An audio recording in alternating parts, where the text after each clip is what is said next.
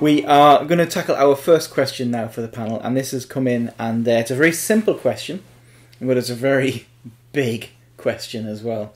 And the question is this: how do I know we are following the right God? How do I know we are following the right God? What a question. So I'm going to throw this open to the guys here. Who wants to get us started?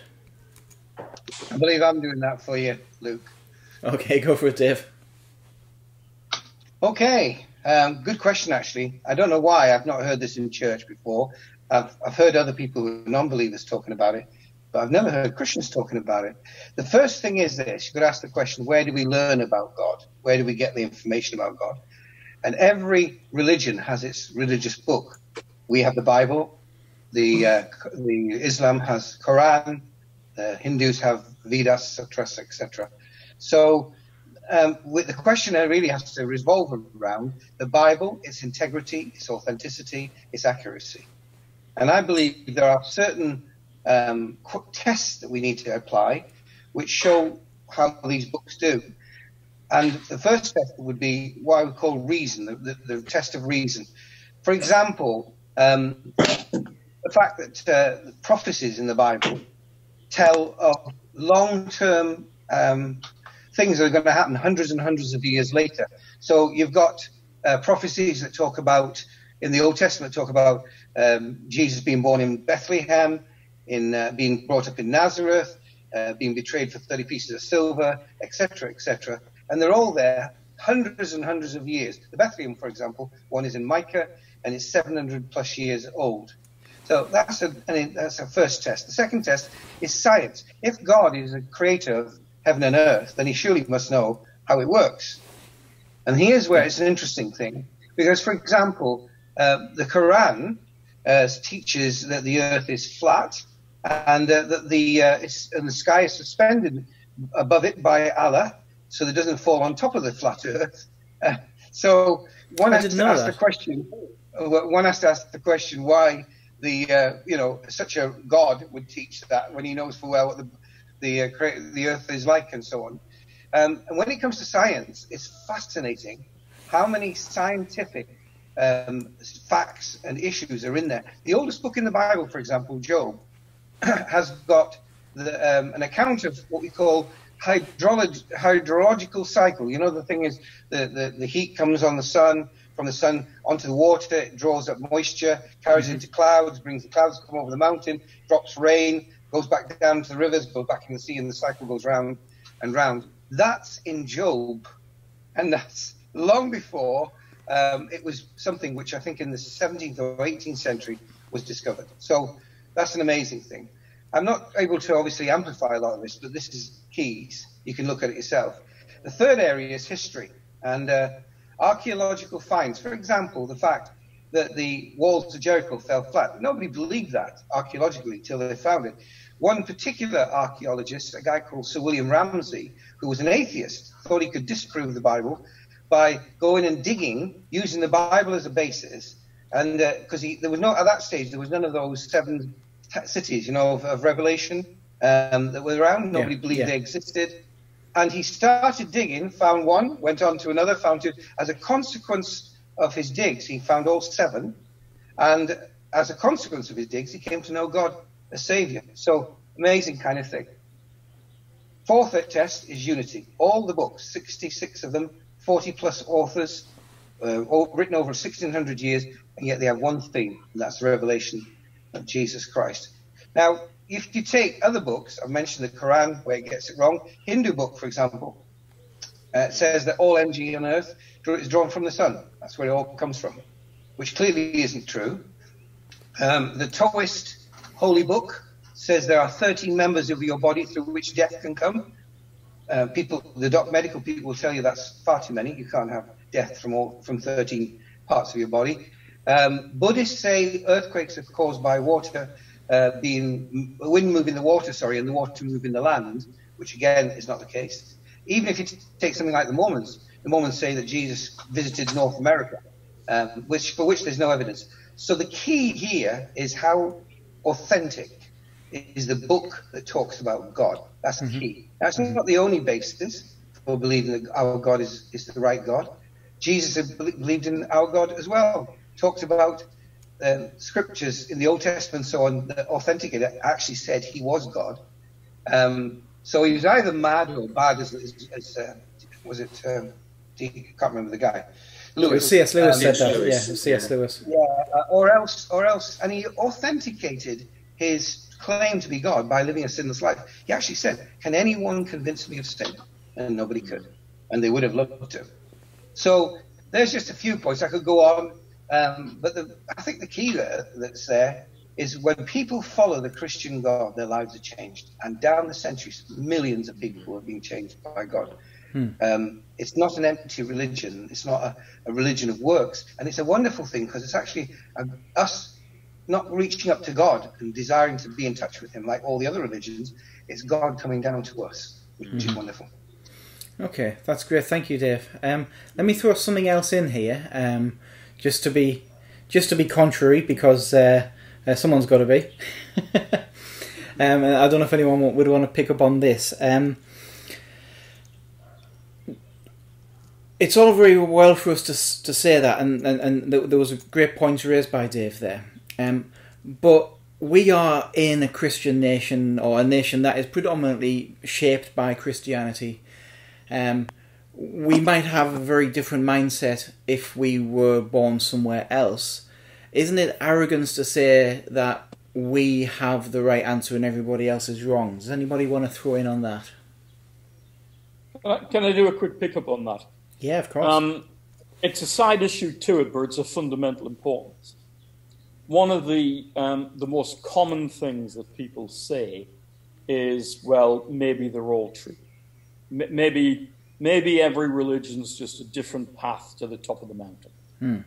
And I think it's probably the biggest challenge we face, because we live in a world that doesn't really believe in real truth.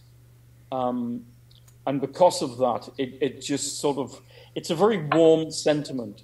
You know, all religions have something in them, and they all can get us there in the end. I just want to argue on the basis, first of all, of real truth. And that is the fact that either Jesus was the Son of God or he wasn't. Either God created the earth or he didn't. Yep. Either God exists or he does not exist. What you can't have is diametrically opposite statements, both holding to be true.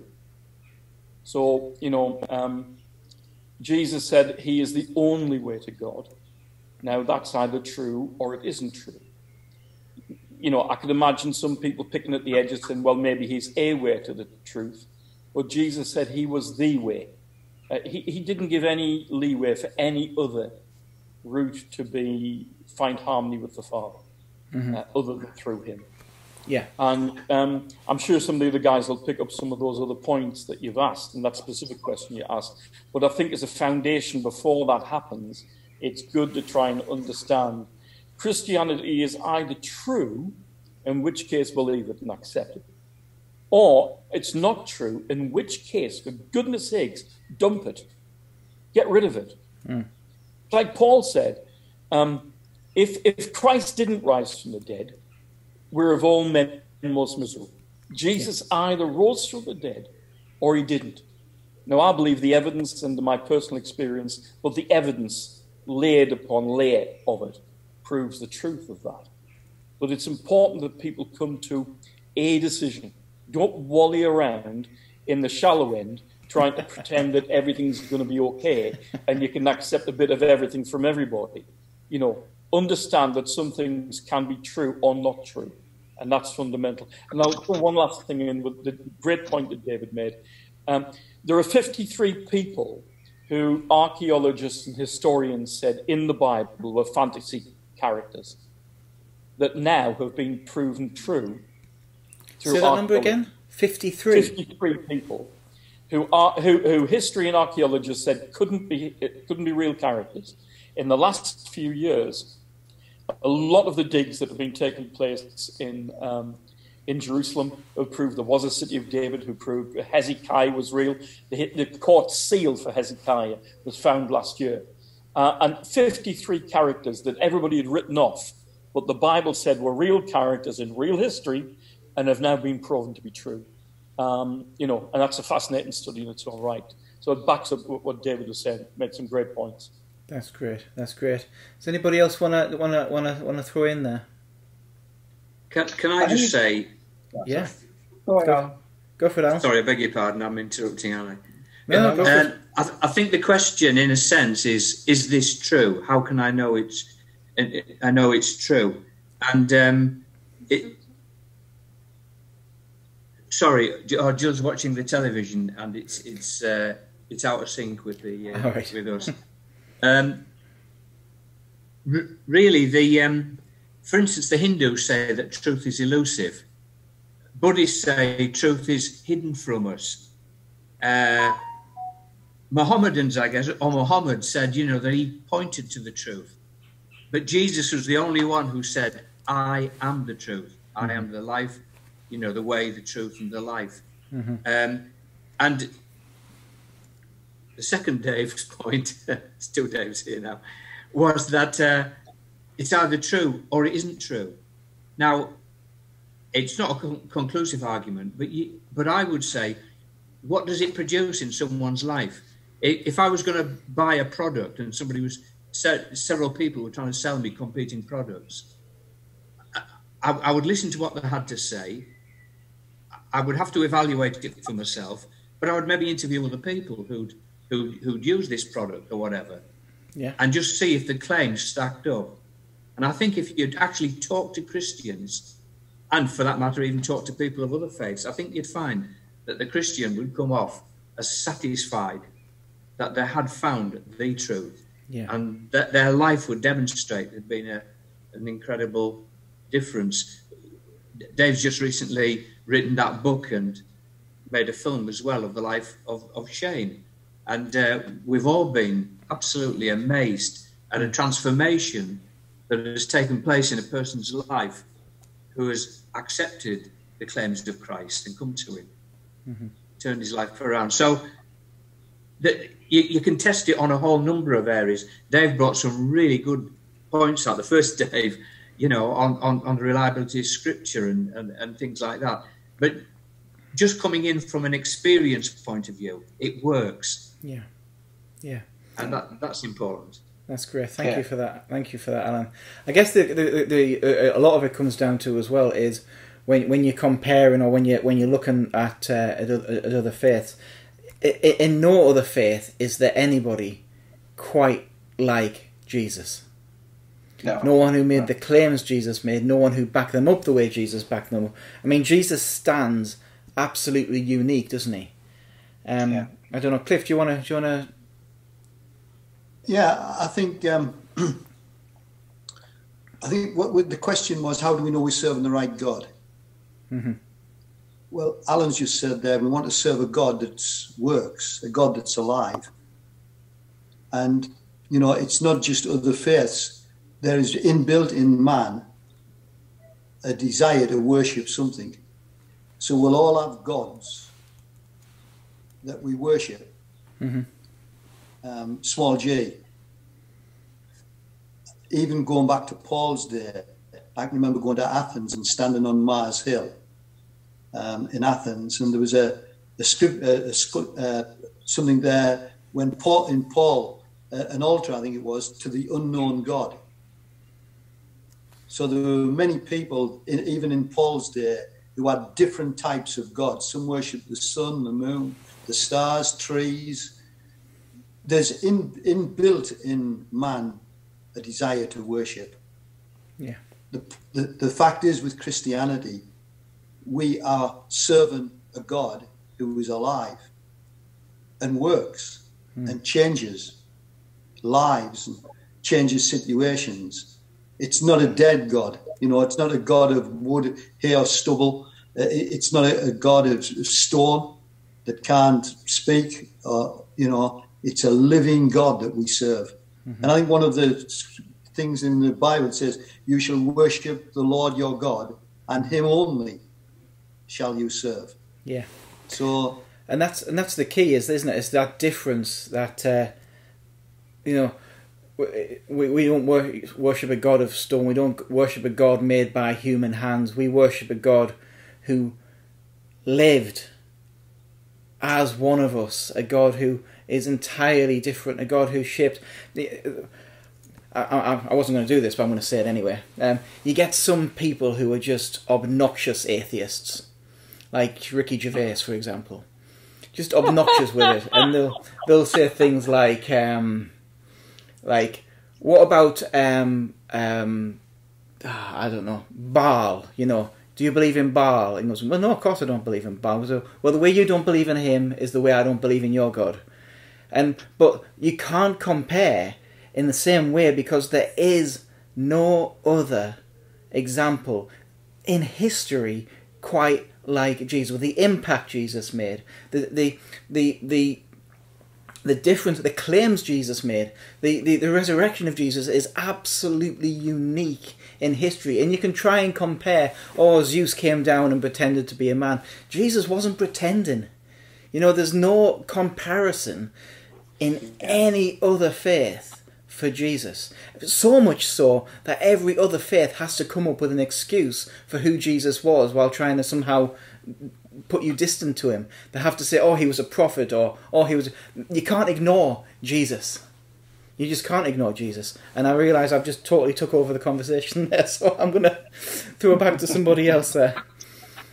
But I think you're right, Luke, that we have, if you like, a human faith that is historically authentic. Yeah. Jesus did live. It's authenticated in history.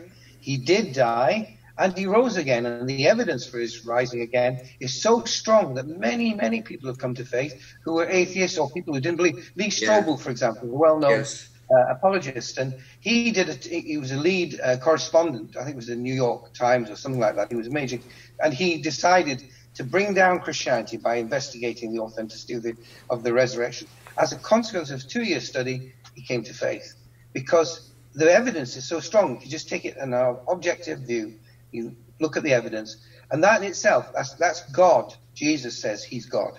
I and the Father are one, and that's the key, because he is the one you can look at. He's the one you can see. That's what God looks like. That's how he acts. Yeah, it's not blind faith, is it? It's not blind faith that we have. We've got faith based on historic fact. You know, I think it was Frank Morrison. He was a lawyer in Manchester, and he set out to disprove the resurrection. And he started to write a book. And about 3 chapters into the book, because of all the evidence that he'd got, acquired, he ended up writing a book. And by the end of the book, he was a converted man, because of the facts of the resurrection. Undisputable. Yeah, that's great. Does anyone want? We probably should wrap this up fairly soon. Does anybody else got a few final thoughts? Because again, it's. I'm sure everybody's been in this position before, where you do have that doubt, where that thought creeps in. What if I'm wrong? What words would you a few final words would you give of reassurance to somebody? I would actually suggest they read the Gospel of John. Gospel of John was written specifically that you may know that he's the Son of God. And that's Jesus, And I found that when people when they read the Gospel of John, the text itself is self-authenticating. You can feel it inside. And I've talked to people who aren't Christians who've had that experience over and over again. When I was at Newcastle studying, the guy who headed up the Christian Union, that was his major way of encouraging people to come to faith. Read the Gospel of John, and then you go back and talk to them. And it was amazing how many people came to faith as a consequence, because the text itself witnesses. You have this kind of inside thing that says, that's true, that's real. Yeah. Fantastic. Wonderful. Anybody else want to throw a few final thoughts in?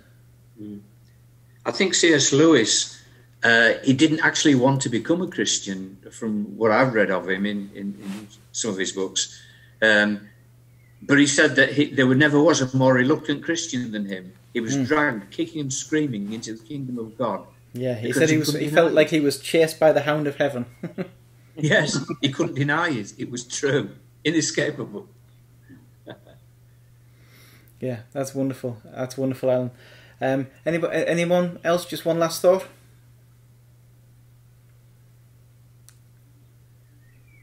No, go on, Dad. You know, I can't believe you haven't got a final thought. There's two realms here of proof.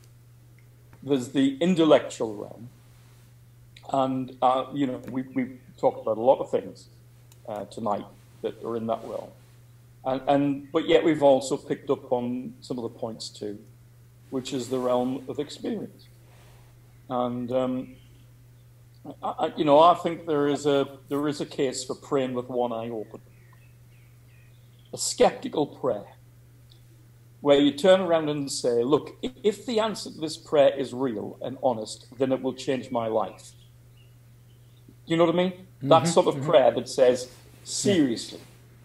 And then the prayer goes like this: God, if you're there, please bring me to yourself. Organize events. Bring me to the place where I get faith. And if somebody prays, even if they don't believe, and that's what I mean by one eye open, but if they're sincere in saying that, you know, Lord, if you're there, please, because that's what happened to me. You know, that's what happened to me. I had the most profound moment of my life happened after I prayed like that. You know, I'd been a believer as a younger person, but, you know, I'd drifted off into drugs and a dissolute lifestyle, and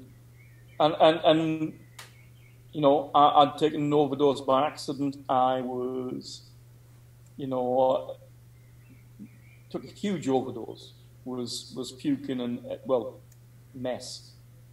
And in that moment, I prayed out to God and said, look, I don't know whether you can forgive me. If you're real, if you're there, change me. And instantly I was delivered from an overdose of drugs. I was stone cold sober in a split second of time. After over 300 tablets of speed, I should have been carried off. The guy that was with us ended up in the mental asylum. His mind went as well as his body. But God changed me in my life in a moment in time, after I prayed sincerely, but not knowing whether I dared believe. And I believe that God responds to those who turn to him. You take one step towards God and you'll find God is running down the hill to meet. Yeah, that's great. That's great. And that is true. It's that personal experience. It's how do I know Jesus is Lord? It's because I've met him. It's as simple. He's touched my life. He's changed my life. I've encountered his Holy Spirit. You know, there's been things in my life that I cannot deny and could never go back from, could never ever find myself in a place where I don't believe, because I've seen too much. It's, you know, you can't go back. You can't go back to Egypt, as it were. And thank you guys for oh, Cliff, sorry. Go for it, Cliff. Yeah, I think in the heart of man there's a quest for God. People don't know what they're looking for, but at the end of the day, it's God. And I know when I found him, some of my mates said to me, I'll give you 6 weeks and you'll be back where you were, you know. And I can remember saying, only a fool goes on looking for what he's already found. Yeah. And once you found him, that everything you're looking for in life, that missing piece, that happiness, that sense of peace, and, you know, you find it all when you find Jesus.